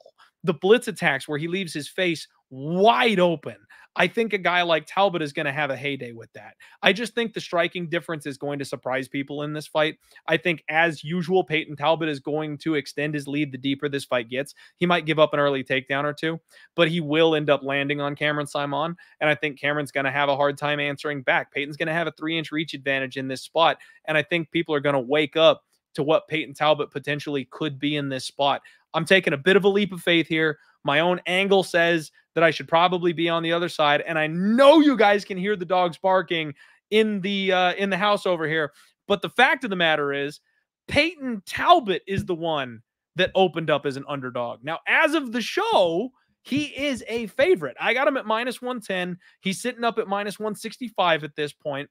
But as the line opened, guys, he was going to be my Link Memorial Dog of the Week. I was all primed and ready to go that this is going to be my dog for the night. But now he's the favorite on the show. So I can't use him as the dog of the week. I bet him at -110, which is a pick 'em. So I'm going to have to fish for another dog this week because of that. But I'm taking my dog barking as a sign that the line opener is the right side, and I'm on the right side.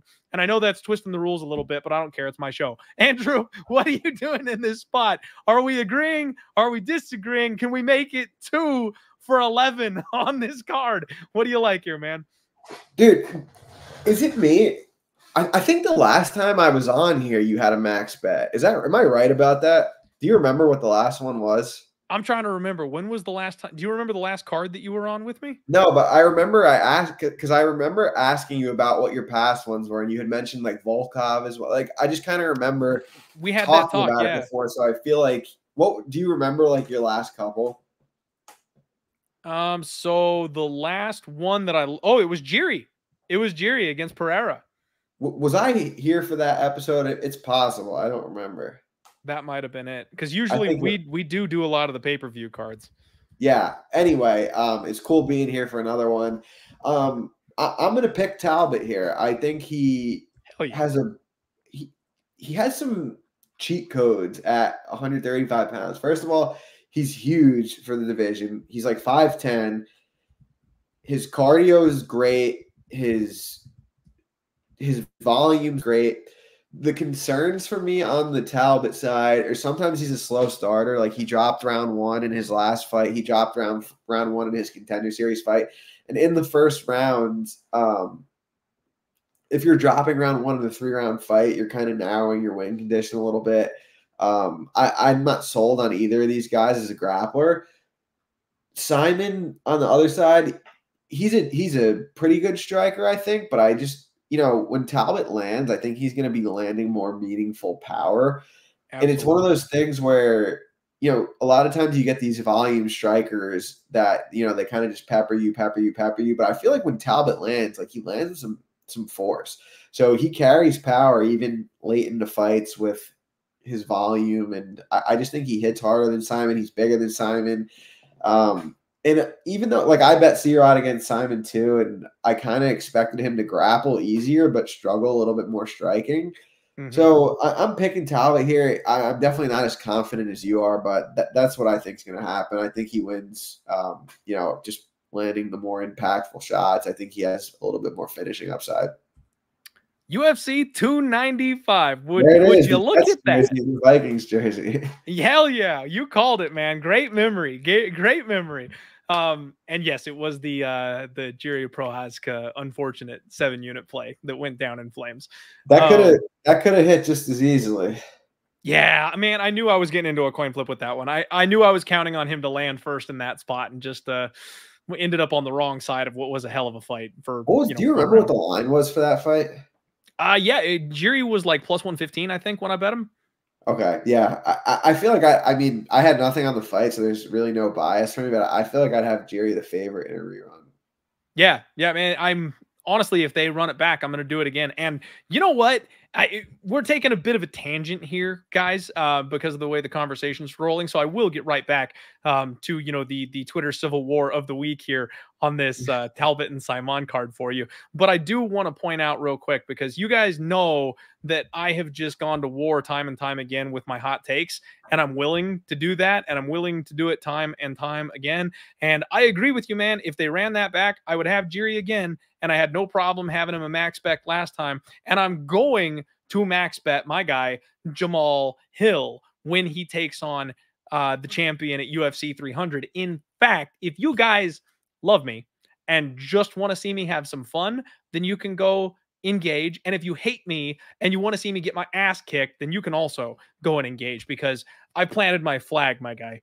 I have posted a tweet, and I said for every like that this tweet gets, I will put a $1 bet up on Bet Openly, my sponsor, and I'm going to put that at +100, even money. Right now, Pereira is your favorite at -135.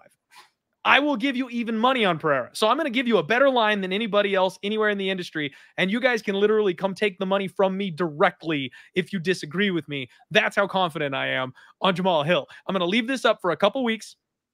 And then I'm going to lock that bet in on Bet Openly. And I'm going to put the link up so anybody that wants the other side can take a piece of the best line in the game. And when this line closes at -110 on all the bookies, I'll still be offering you a better number than that come fight time at +100. So I'm doing it again, man. And it's nothing personal. It's nothing personal against Alex Pereira. But I see holes, and I think my guy can take advantage of them. Tangent over. I think I like what you said about Payton Talbott landing the more impactful and meaningful shots. And I completely agree with that, man. And I think there's just a difference. The way that Cameron Saaiman closes the range, he just leaves himself so open. So if they go 1 for 1, it's going to end up being 1 for 3. Like Saaiman's going to land one shot, and that might be fine. But Talbott's got a brick for a head. He's not going anywhere. Kid's durability is off the charts, but he's fast, and he's going to come back with 3 or 4 counter shots on that one punch. So the volume side is going to be on Talbott's side. And Cameron Saaiman is a decent wrestler. He's a decent grappler, but that's not the way he wins his fights either. So he might get a takedown or two in this spot, but I don't see him wet blanketing a guy like Talbott, and I don't see him having the cardio to blanket Talbott for 15 minutes. So if we get an MMA fight, the volume and the damage is going to be on the Talbott side. I know you don't feel as strongly as I do on this one, but I'm glad once again that we picked the same side. Man, with the sides that we're picking on, now I'm going to have to go back. I'm going to absolutely have to go back and just bet the ones that were on the same side on, because those seem to be the good ones on the card, man. Okay. I like it. So I'm going to have to, after the show, I'm going to have to grab myself a piece of Fernando Padilla. I'm already on Payton Talbott, and we got a couple more fights to talk about. So guys, go ahead, come in here, smash the like button for me, and go hit my pinned tweet on Twitter. Love me, hate me, whatever you want to do. Go get a piece. Go get a piece. Come on. Come get the piece directly from me. Next up, Edmen Shahbazyan returns, taking on AJ Dobson. Oh, boy. So, this one's interesting. Now, I've backed AJ Dobson several times. I really like AJ Dobson. I think he's a relatively well-rounded fighter. He can mix in his takedowns. He's got decent power. He's got decent hands. He's got really good hand movement. He moves well. Like, there's not a thing I don't really like about AJ Dobson, save one. He ends up being a little low volume. He admires his work a little too much. He'll land some shots, and he'll just kind of stand there and stare for a bit. Now, Dobson is 32 years old, so it's not like he's out of his prime or anything like that, but he's starting to get there. Like, it's kind of do or die time at this point. I almost feel like he's almost a finished product at this stage. Maybe there's a little bit of room for him to improve, but man, you watch a couple of those last few fights, and the way his corner like screams at him to do things, and he just straight up ignores them. I'm not sure how much he's going to improve, because he doesn't seem to be very coachable out there, and he's listening to guys like, Matt Brown and Mark Coleman, who, thank God, by the way, survived the fire. Blessings to him and his family. I feel bad he lost his dog and that whole thing, but sounds like he's back in the gym, so cross your fingers. Mark Coleman might actually be in the corner of AJ Dobson come Saturday night. But it's a spot where AJ just, I can see him being out-volumed by a lot of guys. And he's a guy that I thought had decently solid power, but his only KO wins are the first 2 wins of his career over poor regional competition. In the UFC, he hasn't hurt people the same way I really thought he was going to. And Edmen Shahbazyan, man, is still just 26 years old. Like, I know we're all kind of sick of the Shahbazyan experiment. He's 1-4 in his last 5 in this spot, but we talk about how fighters need to hit that reset button sometimes. I think that's what this is. Derek Brunson, Jack Hermanson, Nasruddin Imavov. They gave him a break finally when they threw him Dolce Lungi and Bula, and what does he do? He finishes the guy. They gave him Fluffy. Man, what the hell was that? Like, what was his camp thinking? Like, why did they sign on the dotted line for Fluffy? Worst case scenario for this man. Edmen Shahbazyan has great ability and skill and power for about 6 minutes. And then he's donezo. Now he's a young dude, and he's been working hard on his grappling and his cardio, and that shows. Even the fight with Dolce, that showed. Even the fight with Fluffy, it showed. He lasted to round 3 in that fight. Like, he's not quite as helpless as he was previously, but he's still got a long way to go. Against a guy like AJ Dobson, though, who doesn't push the pace, who's not some wrestling all-star, or at least hasn't been in the UFC.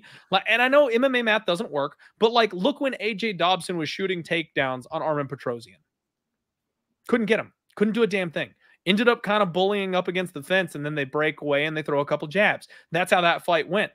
Rodolfo Vieira took Petrosyan down with zero effort, man. Like, I kind of banked on the ability for Armen Petrosyan. I bet on him in that spot. I thought he was going to be able to stuff a couple takedowns or get back up. No chance. Rodolfo wanted him down. He went down.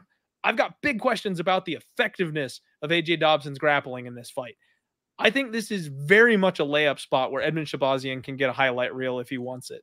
Whether it's him getting a full 15-minute fight because he's facing a guy that's going to not push the pace that'll cause him death gas, and he can actually get a 15-minute victory in, we might see the first decision win of Edmen Shahbazyan's career because Dobson is tough enough and durable enough to hang around in the fight. But I really think this is the UFC finally throwing a softball to Edmen Shahbazyan. And once again, with the exit of USADA, I got a weird feeling this guy's cardio is going to improve in the next couple of fights. Yeah, for me, I was kind of torn on this one at first because, you know, skill-wise, Edmen Shahbazyan is good. His issue that he pretty consistently runs into every single fight is that he fades later on in the fight.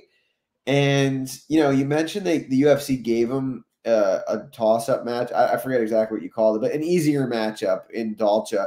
And I know he finished that fight in the second round, but to me, it felt like he was even slowing down in that matchup, which like wasn't fought at a crazy high pace. And Dobson, in all of his fights, like his cardio is good. And, you know, at this price, it has to be dollar pass for me, just on the fact that I feel like Dobson wins round 3 at a high clip. I think Edmen wins round 1 at a high clip. Dobson wins round 3 at a high clip. So I see it being a competitive fight if Shahbazyan can't get him out of there early. But that's just been the common theme in Edmen's career. Like, I think the Dalcha win was the first one. He had a split decision win over Darren Stewart. Other than that, all his wins come in the first or second round. Like, a lot of them even in like the first minute, like his Contender Series fight. First minute, the Jack Marshman fight was 1 minute and 12 seconds. Charles Byrd, 38 seconds. I think the longer this fight goes, the better for Dobson. I think, obviously, you know, Shahbazyan's skilled. He could get him out of there early, but I'd like the cardio of Dobson, so I'm going to pick him here. Okay. Man, you predicted we'd be on the same side for the main card, and that's not turning out too well. Well, we both picked Talbot. Yeah, I guess we both picked Padilla. We both picked Talbot, so I guess we're 2-2 so far. Wait, we've got two. We've got two. The whole damn card. No, man, I do get it. I respect it. I'm not betting on Edmen. I'm not betting on Edmen. Like, at a 2-to-1 price tag, I can't do it, man. But I've got a feeling this is going to be the one. You know what I mean? Like, I feel like he finally gets on track here in this spot. And the fact that his decision prop is only plus 250, like, how gross is that? Like, you've got a guy who can't get out of the second round, win or lose, and his decision prop is plus 2. I just feel like that's telling. You know what I mean? It's like they're kind of setting this one up. It's a guy that's not going to press the issue. It's a guy that's going to let him reset and catch his breath when he needs to. He's going to have a striking edge on the feet. And this guy's not a good enough wrestler to take him down. So I do think this one ends up getting its way to decision, and it's a little bit gross. But yeah, tough sledding if you're trying to lay minus 200 at this point with a guy like Edmen Shahbazyan. Next fight up, man. Co-main event. I can't believe I just said those words. Your co-main event this evening, ladies and gentlemen, is Karl Williams and Justin Tafa. Now, the Tafa bros pulled the old switcheroo on us, and this was supposed to be Karl Williams and Junior Tafa, but we get Justin instead. Fun times in the UFC, the way they're just kind of throwing these things around these days. Justin Tafa, the bad man himself, he's just 30 years old. Again, I thought he was a little bit older. I know the other Tafa is younger, but I thought Justin was like 33 or something like that. So interesting that he's just 30. He's on a 3-fight win streak. You know, you had that unintentional eye poke, the no contest with Austin Lane, and then he rectified that with a first round KO with a massive hook straight from heaven, man. That guy was dead on the canvas floor. Justin Tafa's power still just absolutely terrifies me. There's not a whole lot else to talk about.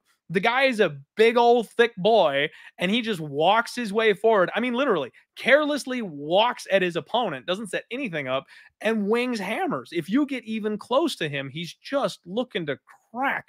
And unless you've got a hell of a chin on you, he's gonna flatline you. That's all this guy does. Karl Williams is almost the exact opposite. He is a little bit older again than I expected. He's 34, but he's a dang good wrestler, man. And he's got 15 minutes worth of cardio. This guy puts on a hell of a pace. And the way he took down Brejki like 27 times in that fight, I thought Chase Sherman was in for a bad night at the office. And he was. However, Karl Williams showed us that he can actually box in that fight. He showed off a real nice jab. He showed off some sick combinations in that fight. I was really impressed with Karl Williams striking against Chase Sherman. Granted, it's Chase Sherman, but it was a skill set that I wasn't aware he had to that level at that point in his run. So I'm impressed with Karl Williams at this point and his well-rounded skill set and nature. This is a really tough fight for me to bet, like every other fight on this card, because Karl Williams is a minus 175 favorite. And I'm not sure if he's going to get the takedowns against Tafa or not. Like everything says he should, right? Everything says he should. I know Tafa's got 100% takedown defense rating, but that's on 2 attempts. He's stuffed literally 2 takedowns in the UFC. So if Karl Williams gets in there and really wants a takedown and really chains it up and switches from a double to a single, there's a lot of things that he can do differently that opponents facing Tafa have simply not had the opportunity to do.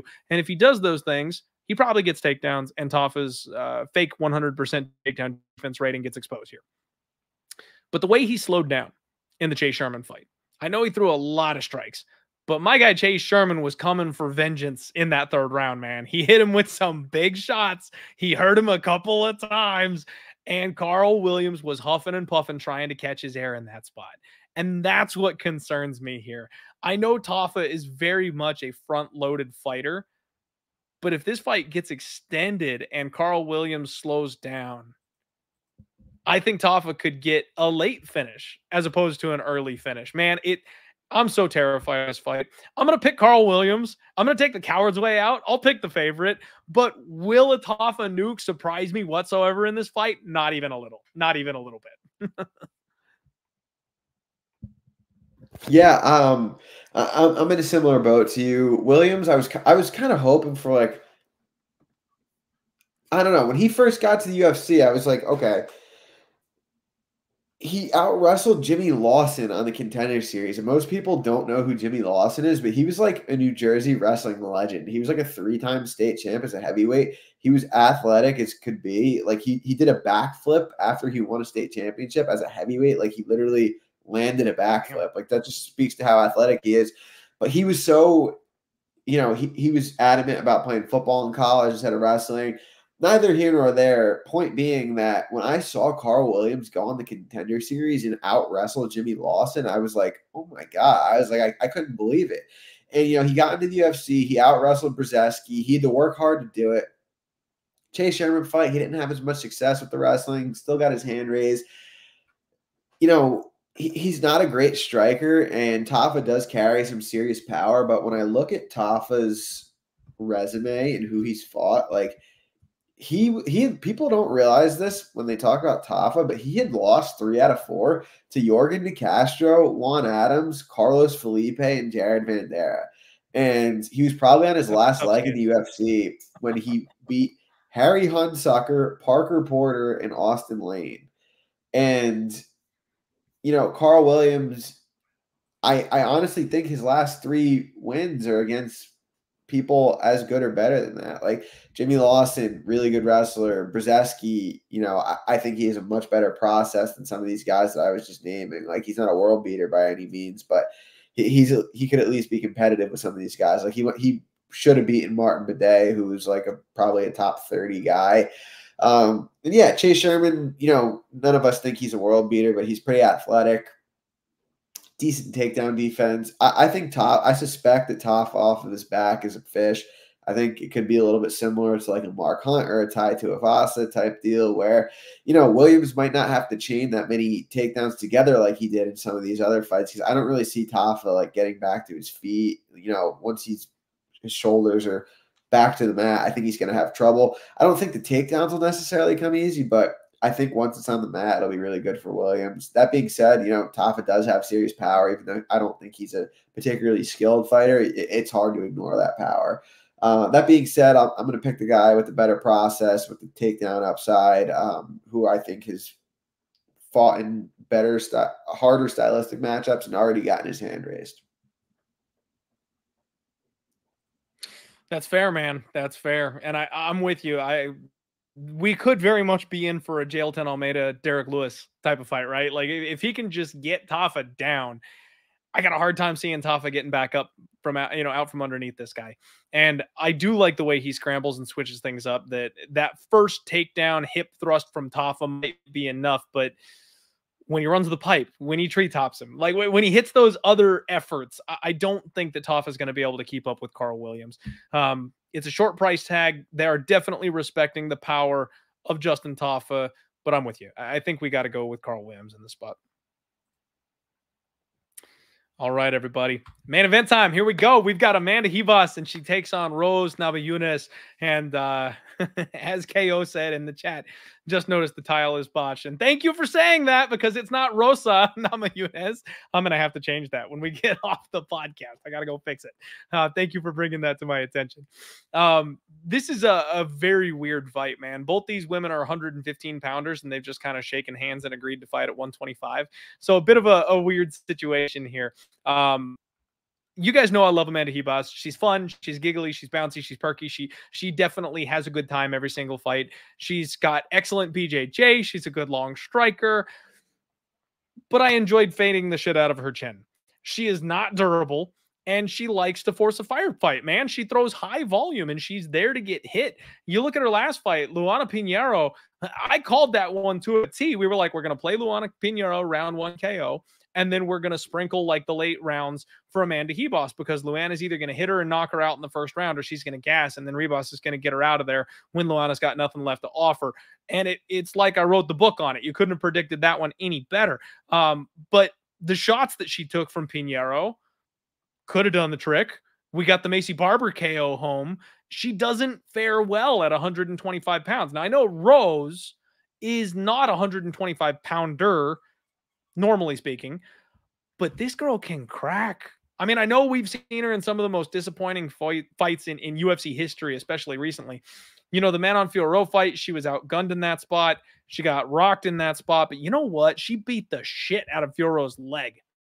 And she hurt Fiorot a couple different times in that fight. It took her a couple rounds to get going and get warmed up, but Rose had her moments in that fight. And I know the Carlos Barza decision happened. It was a thing. We all watched it, unfortunately. Some of us live.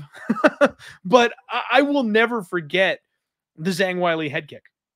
Like, Rose got some nasty finishing power on her, man, when she goes for it. She's a bit of a head case. That's the real issue for me with Namajunas, is Rose can be one of the most terrifying fighters on the planet when she shows up in the right headspace. And if she doesn't show up on point, she loses split decisions to Carlos Barza. Like, that's just the kind of fighter we're dealing with in this spot. So this line I am struggling with, because I actually almost jumped in on Rose at minus 180. And it makes me sick to my stomach that by podcast end time, she is now minus 270. Somebody laid an absolute nuke on Namajunas before the show started, and I did not get on that line. I wish I had played Rose when it was closer to a pick'em, because I do think she is the side. She's obviously the fighter that has reached that championship caliber. She's got that back class. And at the end of the day, as much as I love Amanda Ribas, this is just a levels game. I believe there's levels to this shit. And Ribas isn't going to touch UFC gold. She never will. She never was. She'll end up being a fun, exciting fighter. And this is a system play for me, man. I'm going to play Rose by KO. I hope they give me a good number for it. I doubt they will, because now everyone has seen what I've been talking about for a long time. But Rose can crack, and Ribas cannot take it. If Rose goes for a head kick, I think she's going to put her in the dirt. Yeah, they've got Rose by knockout at plus 170 on Bet Online, so they're on to me. But I think Rose finishes in this spot, man. I really think Rose is going to come in here and that extra weight may add extra power for her. If she's wobbling people with skills like Manon Fiorot, I think she can bury somebody like Amanda Ribas on the feet. And even if this thing does hit the ground, Ribas might on paper have some kind of an advantage, but Rose's ability to scramble and her submission grappling is really top tier and championship caliber. I don't think that's that big of a gap or anything like that for them. So I'm struggling to find where Ribas has that many advantages in this spot. And I really think Rose gets it done. Yeah, it's an interesting fight. You know, I think that I'm trying to think of how to word this because I want to say it properly. Like, I don't think Rose is overrated, but I also think that, like, maybe her run was a little fortunate for a bit. Like, you know, she had the Zhang knockout in a minute. The second fight could have gone either way. The Andrade fight that was a split could have gone either way. Like, the other Andrade fight, she got slammed on her head. The Esparza fight was a joke. They literally didn't fight. And, you know, I don't put too much stock in her losing to Fiorot because I think that's a solid fighter, you know, up a weight class for Rose. Ribas, I think, probably is a cardio edge here. I think she's the better grappler. Can be chinny at times, can be hittable, but, like, I also don't really put too much stock into her losing to Macy Barber the way she did because they kind of just turned into a firefight, and Barber's physicality is a lot different than Rose. I think this being a 5-round fight favors Ribas. So, yeah, it's a good fight. I do think the line's wide. I expect a finish here. I think if Rose could potentially get an early knockout, but I think if she doesn't, you know, it could smell trouble past that. Yeah, with this being a 5-round fight, man, I've got a hard time seeing it go the full distance in this spot. And I know it's women's MMA, but I do think that's going to be like a levels type of spot. Unfortunately, with the way this line has gone, I would have loved to have taken a piece at -150. I would have loved to have snagged a piece of -180. I'm going to have to play inside the distance here on this one. Oh my God, Dix Insider coming in here saying Ribas has an OnlyFans. So the fade is back in order for this spot. Rose is obviously the side. Thank you, Dix Insider. Yeah, man, I'm going to have to buy that inside the distance. And if Rose wins by decision, I'm just going to throw up in my mouth a little bit. But I think she's the side. I think she gets it done. I think she gets done by KO. But I would hate to miss out. You know, if inside the distance is like -110 or +110, something like that, and the KO is +170, that's not enough juice for me to justify losing a bet. So I'll play inside the distance on this one, I think, and we'll see where this thing goes. But yeah, I think Rose kind of reminds everybody here on Saturday. Cool. All right, guys, that is UFC Vegas 89, and we are under the 2-hour mark for you, just as promised. Andrew, my man, thank you so much for coming on the show. Thank you for talking fights with us. We always have a good time. We have identified two winners that we agree on here on this podcast this evening. That might be a record. The most important one for you, for sure. Exactly, the most important one. I was shaking in my boots the way we weren't agreeing that when it came to my max, you'd be like, bro, what are you doing? Like, so I'm very glad that we agree on that one.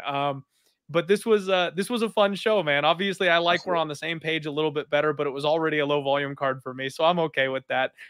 If you have anything going on, places where people can support you, any other content you're putting out this week, floor is yours, my man. Let the people know where they can find you and how they can support you moving forward. Yeah, first of all, thank you for having me on. I always have a good time. You guys make sure to like this video, and my Twitter is @BetsAndPicksMMA. Everything else I do, you can kind of find from there. So thank you, Clint, for having me. Thank you guys for tuning in, and good luck this weekend. There you go, man. There you go. That's good stuff. Get out there, follow this guy. Make sure you give him a nudge on social media. He's a good guy to have around. And Jay, how nice of you. Clint actually on point other than Talbott. Wow. Are we going to be friends, Jay? We're going to be friends. I can feel it. It's coming around. It's coming around. I got you, buddy. All right. That was UFC Vegas 89, guys. This is the home of fight. Please make sure you sign up here. I'm going to get a new Discord link, and I'll post it in the description below. One that works. I'm going to reach out to my people. We'll get that figured out for you guys. So come hang out with me in the Discord. Make sure you guys be careful. Protect your units on this kind of a card. Don't blow your wad. There's awesome fights coming up here. And just make sure you're not overextending on some of these sketchy spots. Let's go dumpster diving this week and have a good time. That's all I got for you guys. It's been a wild start to the year, man. We're already 3 months into it somehow. the time is flying. January felt like it took forever, but here we are all of a sudden. And my anniversary is coming up in a couple of weeks, so I need a couple of winners, you guys. I can't be dragging my tail in, into the anniversary weekend with the wife. I got to be able to smile. So send the luck my way. I'll send it right back, I promise. You guys get out there, kick some ass. Love you all very much. Let's roll.